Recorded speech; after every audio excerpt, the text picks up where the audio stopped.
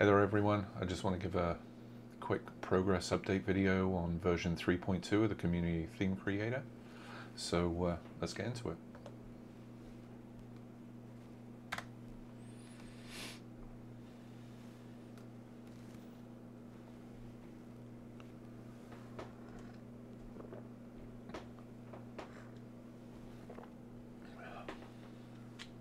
So I discovered a performance issue by using this test view as I was testing wheel items with videos in them, and the overall app performance issue came from two places. One, through this modifier, custom images, and I don't have any to show here, so let me just switch back to another theme. Okay, so after rendering a series of custom images, and by the way, I've improved the performance of the render time, so that was one. But once you have actually completed a render cycle, either for all platforms, all games, one game, one platform, doesn't matter, and then you return to views, and in this case I was in my 3.2 test theme, specifically the wall view with multiple videos being displayed at the same time. The performance of the videos was degraded, like a single frame or a couple of frames per second.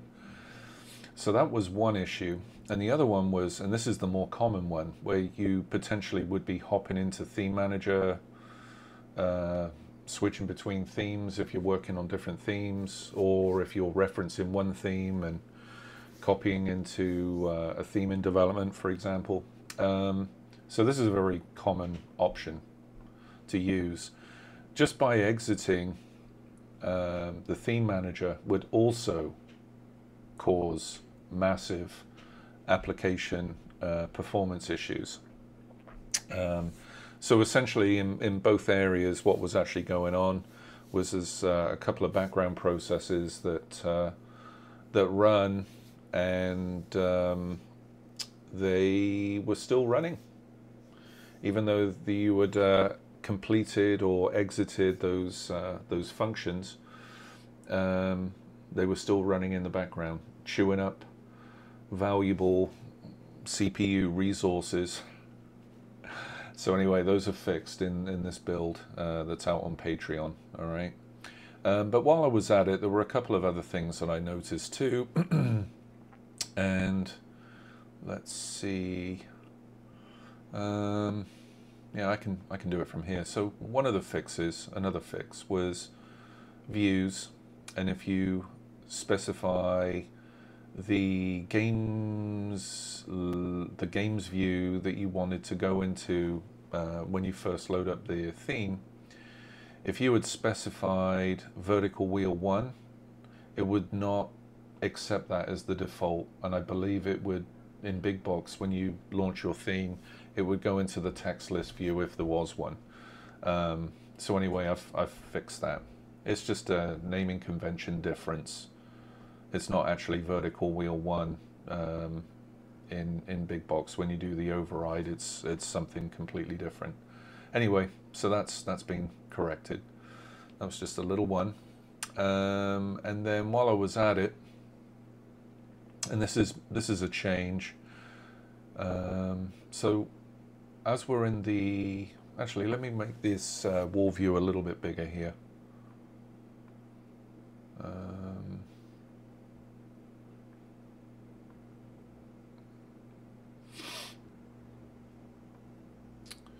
And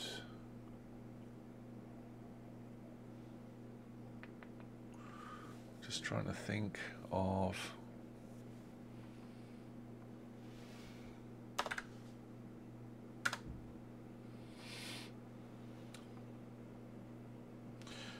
eight would have done it. All right, just so that we got something a little bit bigger here, we can see what's going on.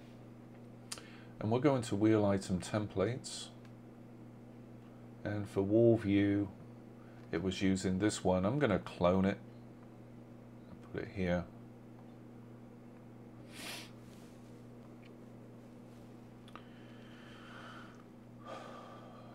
And we have a frame, a dock, and then the video inside the frame. So what I want to do, I think this, when it's not selected, it makes it darker, if memory serves. Yeah, I'm going to remove that.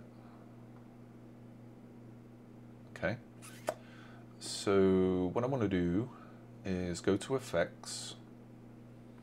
I'm going to say Monochrome, and let's give it,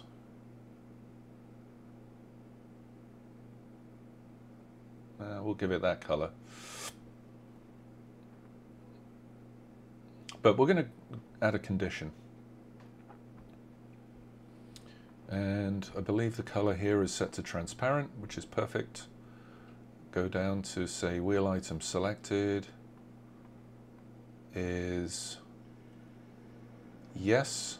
So by default, if you're not if the wheel item is not selected, it's going to look like this. But when it is selected, it's going to be transparent, which will give you that. So I went in and I updated the HLSL shader to recognize an alpha channel set to 0, and if it's set to 0, it won't bother applying the monochrome effect. All right, so that allows you to essentially switch it on, switch it off in various methods. Obviously, when I implement the animations, you could fade from transparent into that color, or fade back, you know, and by doing so we'll either bring it into full color or make it monochrome. It all depends on what you want to do. So I figured that would be a pretty cool thing to have, to be able to switch it on and off. All right, so let's see it in action. I've saved it. I'm going to apply it to the War Games view. Now we'll go back to the view. And as you can see, non-selected or unselected are monochrome. Selected is in full color. So again, you know, more choices. I figured while I was in there, it was worthwhile adding this quick change. I thought it was kind of cool. But anyway, that's it. That really concludes the update video. I'm hope I'm out of the major fix issues at the moment, so I can progress with what's intended for 3.2. All right. So anyway, that's a quick update video for you, and hopefully I'll have more to show on the remaining items for 3.2 build. Okay, take care.